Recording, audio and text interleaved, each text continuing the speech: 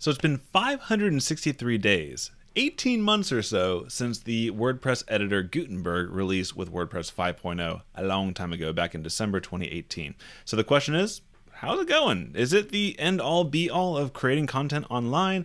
Is it worth throwing away, or is it somewhere in the middle? In this video, I want to give you my honest opinion, 3 great things about Gutenberg and 3 things I'm not so big of a fan of in this video. So let's go ahead and dive into it right now.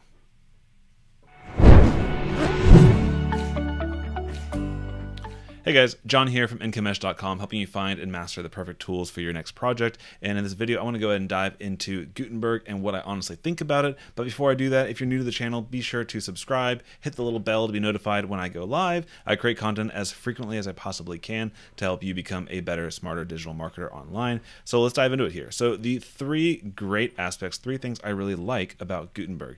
Number 1 is simply that it is an excellent platform for blogging. So if you're creating long form blogging content, to me, it's a breath of fresh air to write in Gutenberg as compared to the previous WordPress editor. And it's for a number of reasons. 1, the ability to just quickly go through, and I never have to really touch my mouse anymore when I'm creating content in Gutenberg. Once you master the keyboard shortcuts, you can go through and quickly use that little / key, kick out your content exactly like you want to. And with repetition and practice, it'll become an absolutely natural way to create content. I dare say it's even more natural for me to create content in Gutenberg than it is in Microsoft Word, because I can quickly put buttons in, I can add columns, I can do all that, and it's super intuitive. I don't even draft my content in a word processor before bringing it in to my website. Now that's a little risky, you don't always have to do that, but for me to be able to go and add the images directly in, do the headings, and create everything as I'm going, it's super fluid, and I think they've done a fantastic job at nailing that workflow. Benefit number 2 is it's a lightweight and a high performance page editing experience. So if your biggest priority is to have a lightweight, fast, and clean website, the Gutenberg editor is the best show in town because it's built in already. It's part of the core WordPress files. It's not additional functionality or plugins you need to add in. So it's the least bloat you can put onto your website. Now, other page builders like Elementor and Thrive and Brizy and all these other guys, they do their best to optimize, but ultimately they're adding more code, more optimization, like more content into your website's back end, which has to slow it down just a little bit. So if you want the fast experience, the editor in Gutenberg is tops. The third benefit is there's a ton of extensions and block libraries and integrations with other plugins that have to prioritize Gutenberg first. So let's say, for example, you want to be a food blogger and you want to be able to put recipes out there and do them quickly and easily and make them look super professional. You can search the WordPress plugin repository and find hundreds of plugins that can quickly, with a drag and a drop, add a recipe into your Gutenberg powered blog post super simply. It's absolutely the best way to do that versus trying to build it all from scratch using a page builder. It's fantastic for things like that. Also, if you want to sell online courses, LearnDash, Lifter LMS, all the main players, they have built-in integrations that work wonderfully with the Gutenberg editor. And if you're using a page builder, it might be kind of hit or miss, and you might struggle to figure out how to make your other plugins work well with your page builder. So Gutenberg definitely is awesome at that. So now let's go into the cons here. So first and foremost, what you see is what you get, that whole WYSIWYG thing. That's important these days. We're all getting a little bit spoiled. Like, we're not coders anymore, but still the idea of being able to quickly and easily see what you're doing in real time, we're becoming conditioned to want that. And Gutenberg is getting closer, but it's certainly not as advanced as other page builders at giving you that full what you see is what you get experience. So you'll find yourself quickly putting out content over on the front end editor and then kicking it over and previewing it to see, did I nail it? Did I mess it up? Does it look weird? And you're doing this back and forth ping pong game to design your page in Gutenberg. Not so fun. Con number 2 is, while there's all these amazing blocks and extension libraries and integrations, you have to be careful not to go overboard.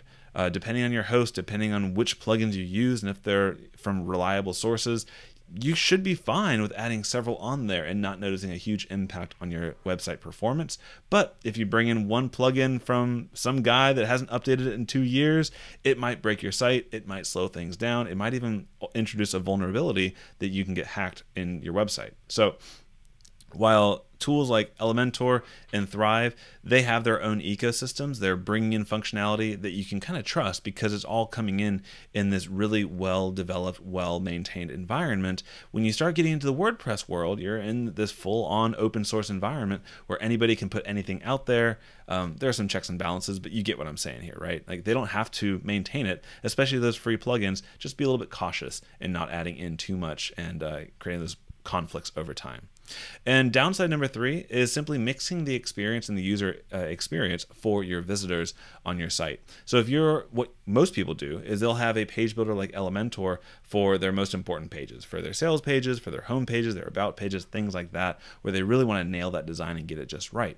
But then they'll have the Gutenberg editor and maybe a few block plugins on top of that for their blog posts. And so they'll bang out their content there, but they'll always have these posts. But what happens is, at least if you're OCD like me, you'll see your buttons look like this on your pages, but then your buttons look like a little bit different on your posts because they're different page building kits, right? Like the Elementor button is going to look different than the Gutenberg button.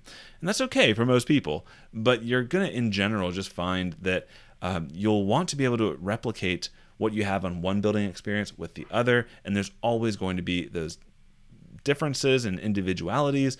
It's not right or wrong, it's just it's going to be an inconsistent look overall. Now, what you could do to fix this is decide to go all in on one experience. You could decide, hey, I'm going to deal with the downsides of Gutenberg and create all my content there, so at least it's consistent. Maybe.